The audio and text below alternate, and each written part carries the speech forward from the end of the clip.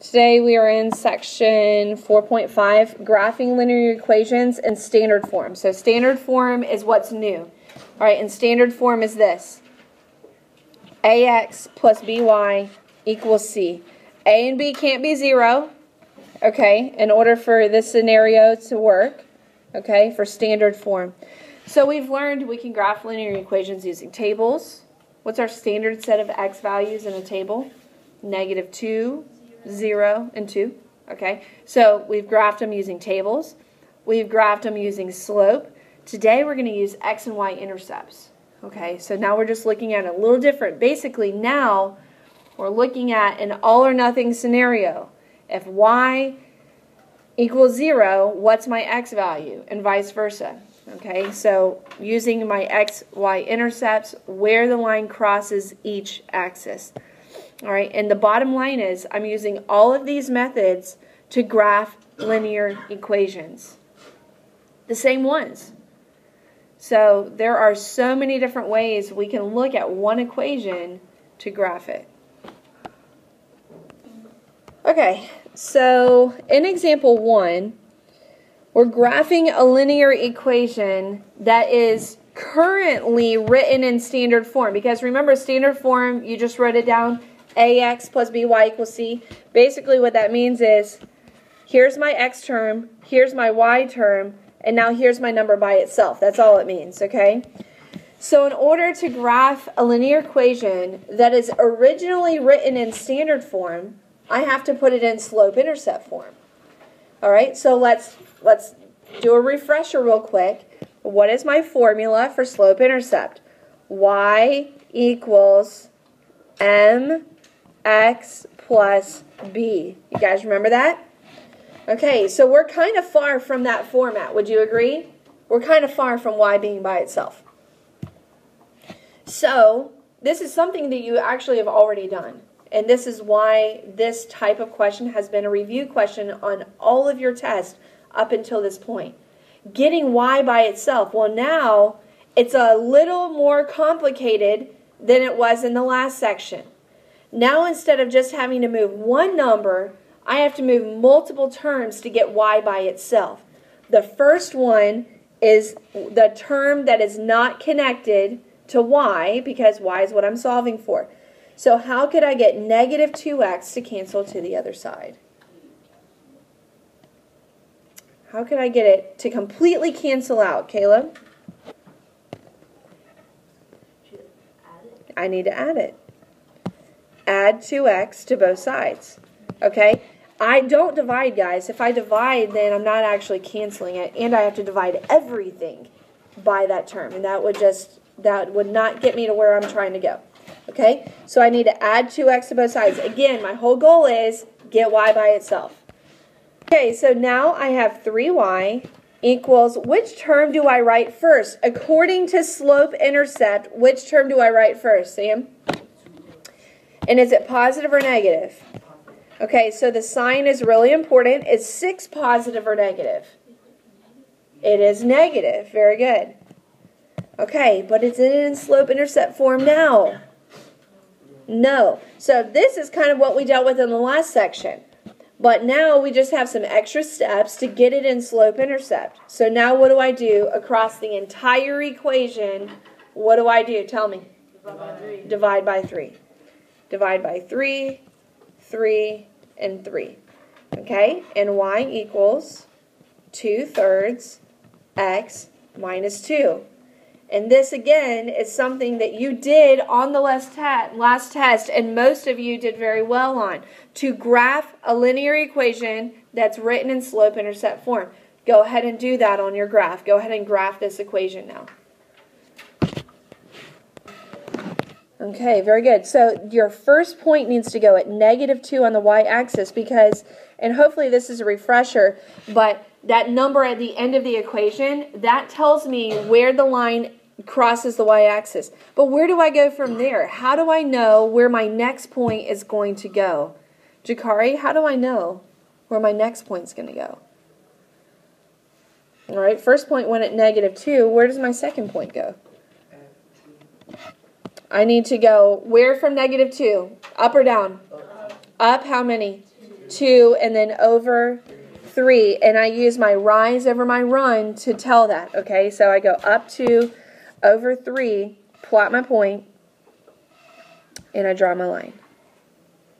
Okay, all right, and I graphed the linear equation that was originally written in standard form. Okay, so now we're going to do one more, and we're going to do it on the same graph. Okay. All right, so let's go ahead and do this one. Again, it's written in standard form, ax plus by equals c. Okay, but we have to get it in slope-intercept form, so we have to get y by itself. All right, so let's go ahead and do our steps to get it by itself. What do I do first? I saw a lot of you had it on your paper. What do I do first? I need to add 2/3 to both sides. Very good. Okay, so add 2/3 x. Don't forget the x. Okay, take the x with you to both sides. And, I mean, in this case, it's a little different because it's a 0, but 2/3 x still goes first.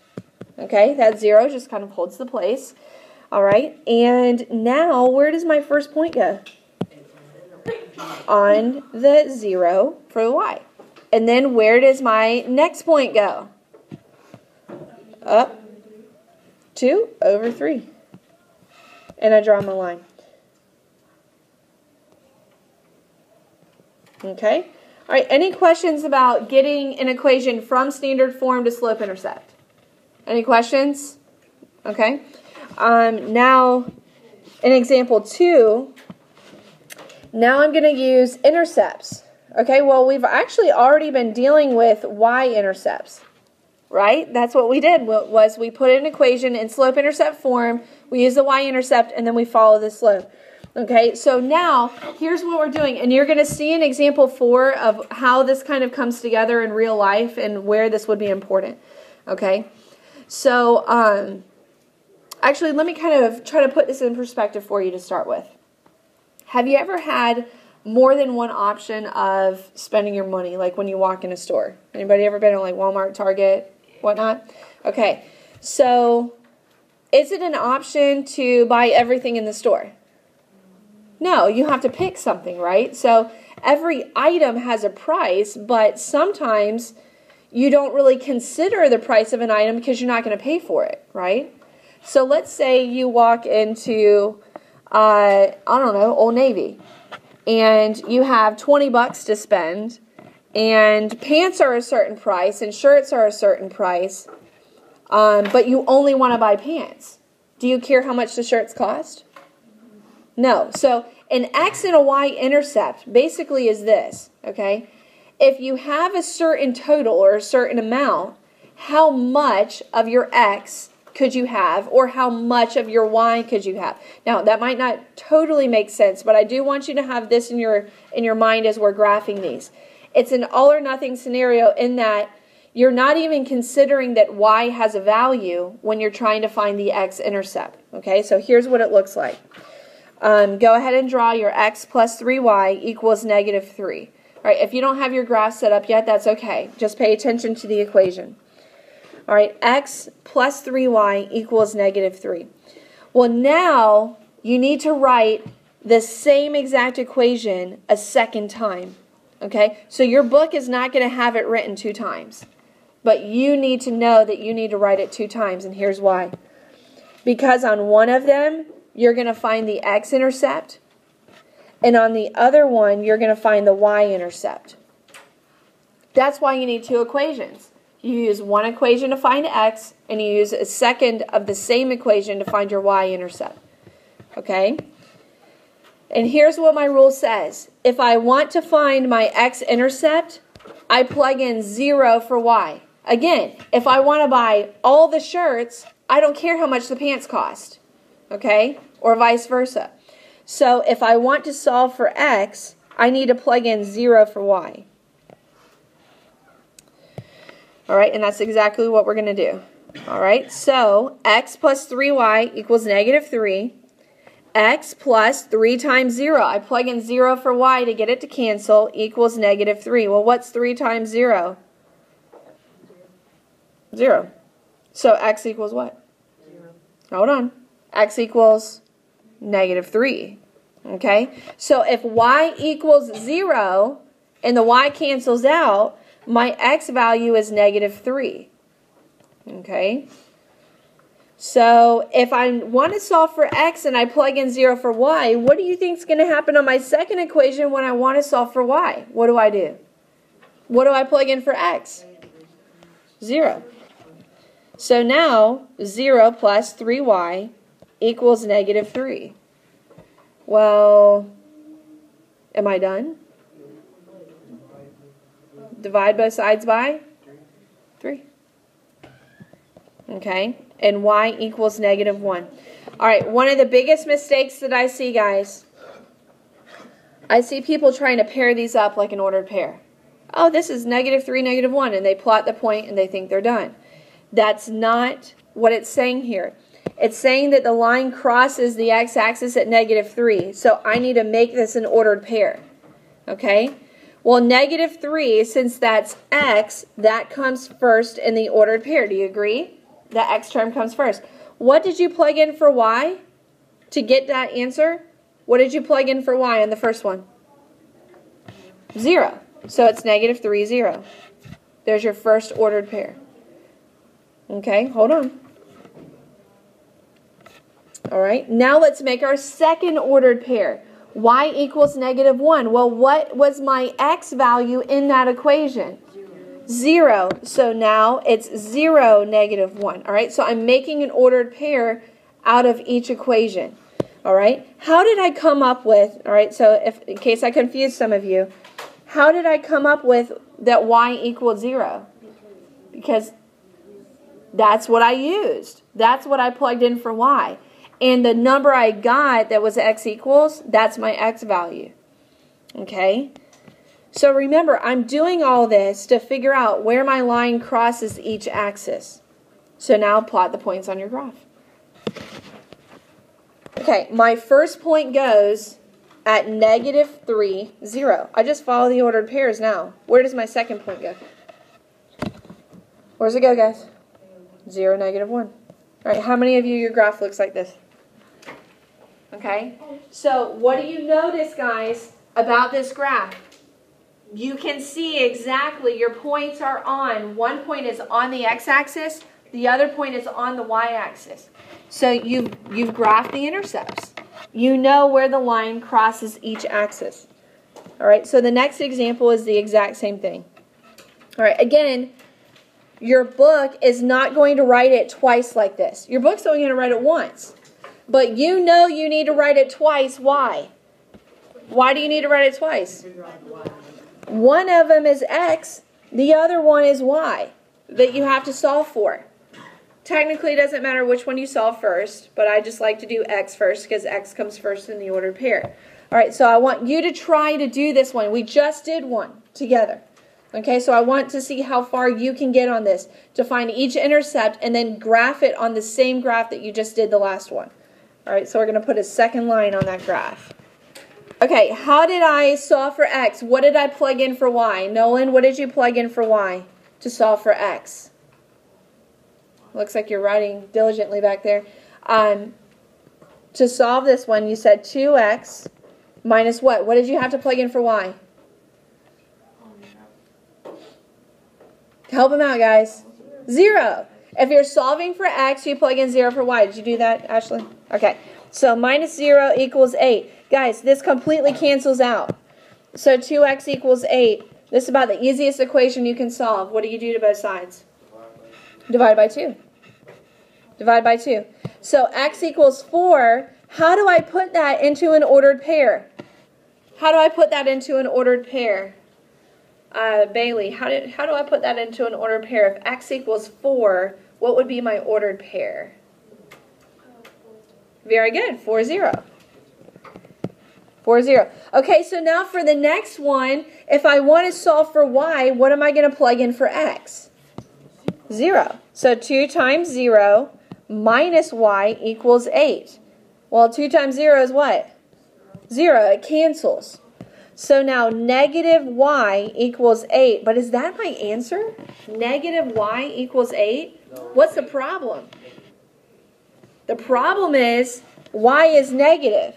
and there's an understood 1 in front of it. So what would I need to do actually to solve for y? I can't have a negative. Divide both sides by -1. Okay? So anytime, and guys, I put this in here for a reason, okay? Because when we see those negative variables, we can't just ignore that. We have to understand, I have to actually do something with that. So putting that understood 1 in front of it is really important. So now y equals -8. Y equals -8. Okay? All right, so you might have accidentally got that right, but that's why the answer is negative. All right, someone give me the ordered pair. Aaliyah, what would be my ordered pair that goes for my y-intercept? You're close, but because y is -8, it would come second. So it would say 0, -8. So she made a really common mistake that I see a lot. Okay, she said -8, 0, because she automatically wrote the number first. But what did she forget? That this is my y value, so it has to go where y goes in the ordered pair. See that, Ashlyn? Faith? You see that? Y -8 goes second. Okay, now am I ready to graph it? Okay, so now I can plot my points right on each axis at 4, 0, and 0, -8. Is that where you guys put your points? Okay. All right. Can I tell you something? You could figure out your rise and your run, couldn't you? You could figure out your slope, couldn't you? And from that, you could actually write this equation in slope-intercept form without even ever really messing with the equation. But we're not going to do that. Okay? But do you see how it comes together? All right. Example 3. I don't know why this is kind of where it is in the lesson. But we need to review writing an equation just straight up, writing an equation in slope-intercept form. So now we're not dealing with the graphing part at all. All I want you to do basically, guys, is solve for y, which you know how to do. So don't be thrown off by the fact, oh, this is example 3, it's supposed to be harder. You're literally just writing the equation in slope-intercept form. It's just more practice. And on your quiz on Wednesday, I'm going to put a couple of these on there, where all you're doing is writing it in slope-intercept. Actually, it's on your quiz and test next week, too. Yeah, and just writing in slope-intercept form. So let's go ahead and practice that. So I'm not even going to do the first one with you, because this is something that I think most of you have an idea of how to get started on. And then I'll walk around, check, and then we'll go over it. Okay, what do I do first on the first equation? Amani, what do I do first?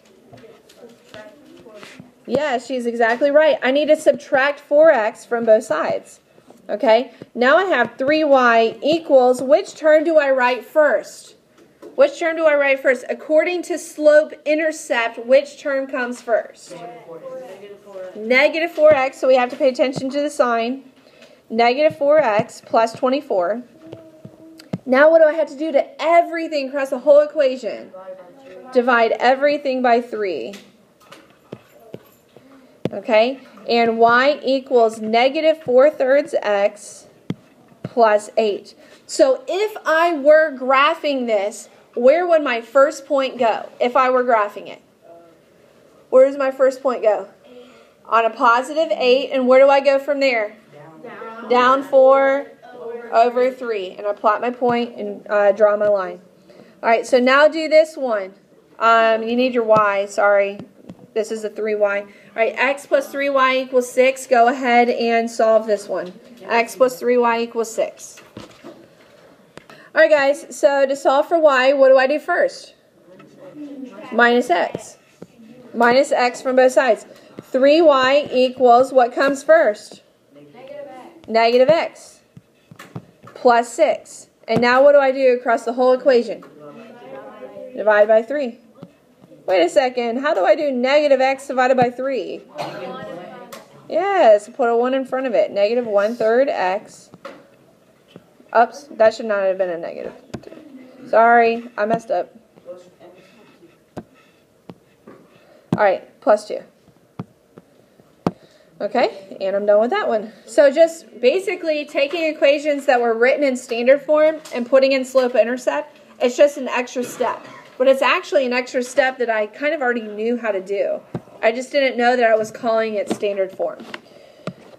All right, example 4. All right, so we're going back to that all or nothing scenario. All right, let's read the equation together. It's up here on the screen. All right, you have $6 to spend on apples and bananas. The equation, so this is something that your book will give you. 1.5x, are you paying attention? 1.5x plus 0.6y equals 6. All right, so we have to understand what this equation means. 1.5x plus 0.6y equals 6. Well, 6 stands for what? $6. Money. So 1.5 stands for how much money?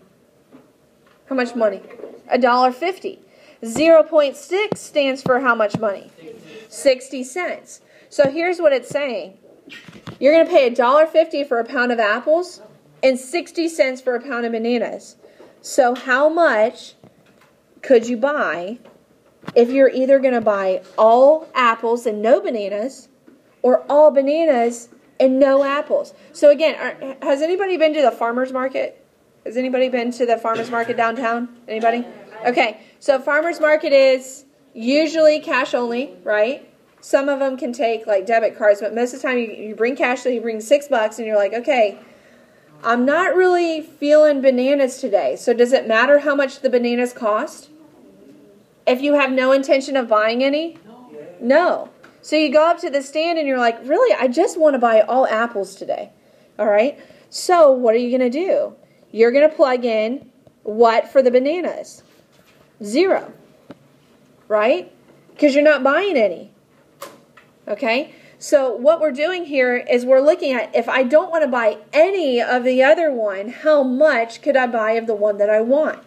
X stands for apples. Okay, how many pounds of apples? So how could I solve for X here? How could I solve for X? Caleb? How could I solve for X? Chloe? Divide both sides by 1.5. If they're $1.50 a pound, I can buy 4 pounds of apples. If I buy no bananas at all. Now, if I buy a pound of bananas, am I still going to be able to buy 4 pounds of apples? If I buy a pound of bananas? No. How much money would I be short if I tried to do that? 60 cents, right? Because it's 60 cents a pound. You see what I'm doing here? I'm reasoning through this, guys.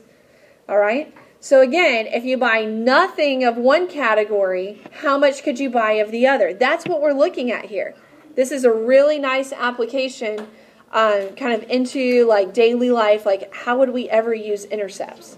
Okay? All right, so what do you think you're going to do if now next Saturday comes around and you're like, I ate apples all stinking week. I don't even want to look at an apple. I'm only going to buy bananas. So now what are you going to plug in for X? You're not going to buy any apples. So that's 0. So now the next week you're like, man, I want to make like a big pan of banana pudding. So I want to see how many bananas I can buy with my money. So now no apples. I'm only buying bananas. Let me ask you this before you solve it. Do you think you can buy more pounds of bananas or less than the apples? More. Why would you say more? Because they're less, right? So if you're trying to, let's say, get the most for your money or the largest quantity for your money, which one are you going to buy, apples or bananas? You're going to buy bananas because they're like less than half, right? So sometimes, people who are really on a budget, that's what they do. They look at, okay, what food can I actually get the most of for this amount of money? And that's, kind of the dilemma of eating healthy. Have you guys ever heard that like eating healthy is like a lot more expensive than like the dollar cheeseburgers at McDonald's? Okay, so that's kind of where some of that comes from. All right, what do I, when I divide both sides by 0.6, what do I get? What do I get, guys? 10 pounds. 10 pounds of bananas. That's a lot more food, right? Bananas are just a little cheaper. All right, guys, if you understand that, that's everything you need to know for section 4.5.